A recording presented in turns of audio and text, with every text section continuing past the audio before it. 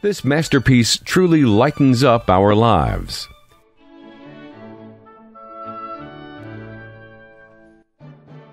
It's also one of the most recognized still life paintings in the whole world. It's simply titled Basket of Apples, and it was painted in the year 1895. Some people said that his work breathed new life into the genre of still lifes with a new take on the old style of not trying to be too realistic.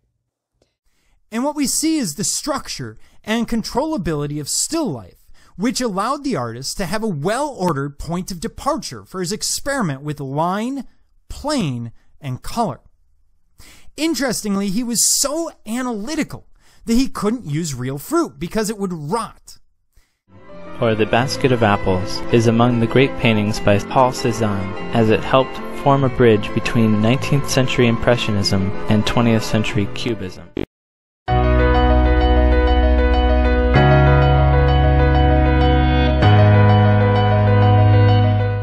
Cezanne's use of color and his short, flat brushstrokes bring together form and perspective in an innovative way. The flatness of his work demands our attention as we try and interpret space and volume. Cezanne developed his own kind of pictorial language that was different than the Impressionists.